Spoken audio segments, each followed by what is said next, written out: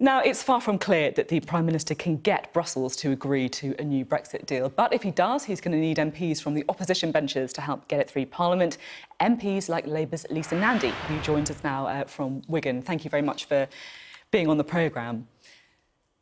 So if Boris Johnson can get a deal with the EU, which of course is a big if, could you support it? Well, I could support a deal. I would support a deal. The problem is at the moment that we don't have a deal. What we've got is a proposal which stands virtually no chance of being accepted by the EU, which creates two borders on the island of Ireland, which is completely incompatible with existing international law and which rips up the workers' rights and protections and the environmental protections that we spent several months at the start of this year negotiating with the former Prime Minister.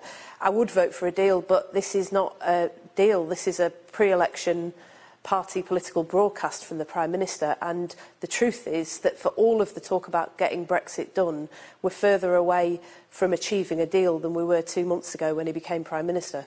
So even if the EU signs off these proposals, which I admit does seem quite unlikely in the minute, you wouldn't vote for it anyway? Well, one of the major problems with these proposals is what it potentially does to Northern Ireland.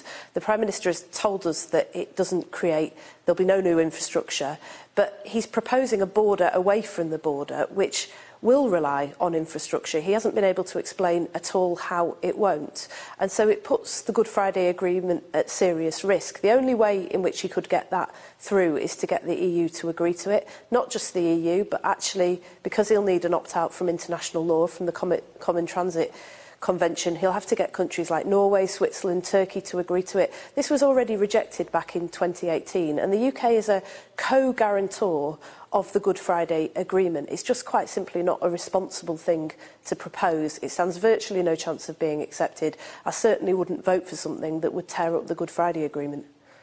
You see, some people listening to it may feel that we've been marched up this hill before. You know, Labour MPs saying that they do want a deal, that they do want to leave with a deal, they don't want a second referendum, they don't want no deal.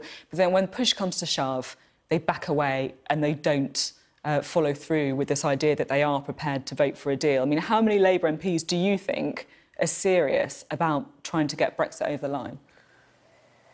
Well, I think there are a lot of Labour MPs. There are about 40 still who have been working cross-party for the last 3 years trying to find a way to achieve a deal. And there are still discussions going on.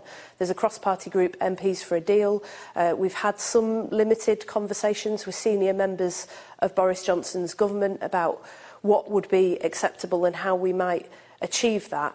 And it's time for all political parties to get serious now, really. We had 2.5 years of negotiations within the Tory party. This was always going to be something that had to be agreed cross-party because of the divisions that exist in the country. We then had 4 months of negotiations with Theresa May's government, which resulted in a withdrawal agreement bill, which should have found broad cross-party support, but then the Prime Minister resigned and it never came before the House. Now, there are many of us who are currently working to see if there's a way that we can bring that bill before the House for the first time and make sure that we can agree that deal. If we're serious about preventing no deal, that is the only way to do it.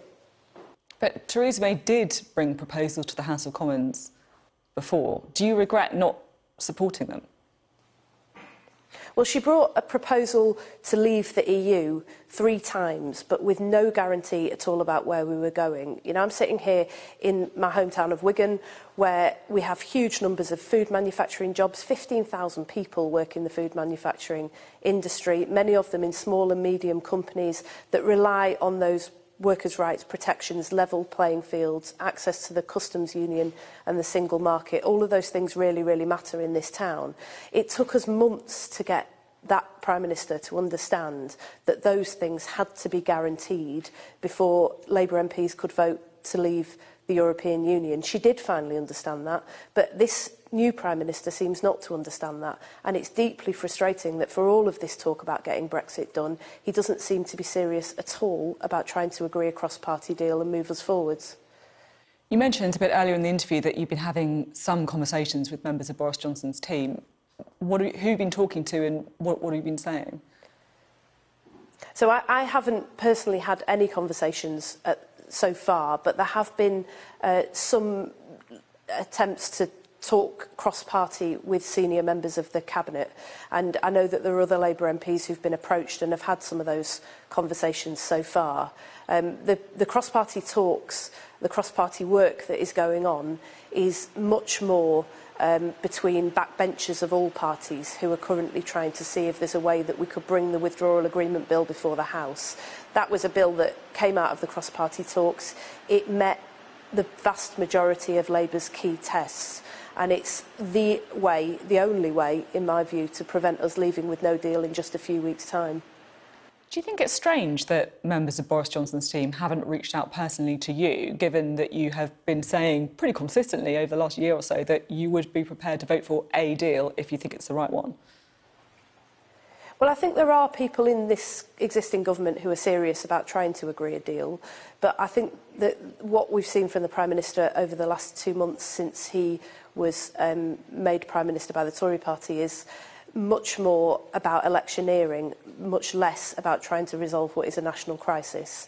From the word go, he's alienated those MPs that he would need to rely on to get a deal. Some of the language that he's used in the House of Commons, the references to my colleague Joe Cox, have really, really upset and offended many people who he would need to vote for this deal. I still believe that it's important that we do work cross-party to get those guarantees and to get that deal through, but he's not behaving like a Prime Minister who's at all serious. This is about an impending general election and Boris Johnson trying to go to the country pretending that he's trying to get Brexit done, but in reality all he's doing is wasting time and running down the clock as we approach no deal. Just mentioning that election there, which most people agree is probably going to happen sooner rather than later. Ahead of that election, Labour are engaging in some reselections. We've seen, for example, the Labour MPs Dame Margaret Hodge, we've seen Diana Johnson facing full selection battles, Louise Ellman is also facing a confidence vote. What do you make of all this? Is this really sending out the right message about Labour unity ahead of an election? I think it's obviously important that we always go through reselections. I'm going through mine now, and we always go back to our party members and ask for their support again to stand at a forthcoming general election. And I think that accountability and that level of democracy in the party really matters. I think what is problematic about the process that we're currently going through, though, is that we've seen a number of MPs targeted and plunged into a full open selection process with a general election just weeks away. And to the outside world, to the public, that just looks like Labour fighting with itself rather than providing a unified force that is capable of going out and talking to the country. And you can see that reflected in the opinion polls. I think it's not the only reason that both Labour and the Tories are suffering in the opinion polls. I think our inability to compromise and to find a way through what has become a national crisis is part of the story. You know, when I was knocking on doors in Wigan 6 months ago, people were very, very angry with us, with all political parties, for not compromising. Now, I just get a very strong sense that people have completely stopped listening. And to a certain extent, what we say now matters much less than what we do. We've got to compromise, we've got to work cross-party, and we've got to find a way to leave with a deal that protects people's jobs in towns like this. OK. Lisa Nandy, thank you very much for being on the programme today. Thank you.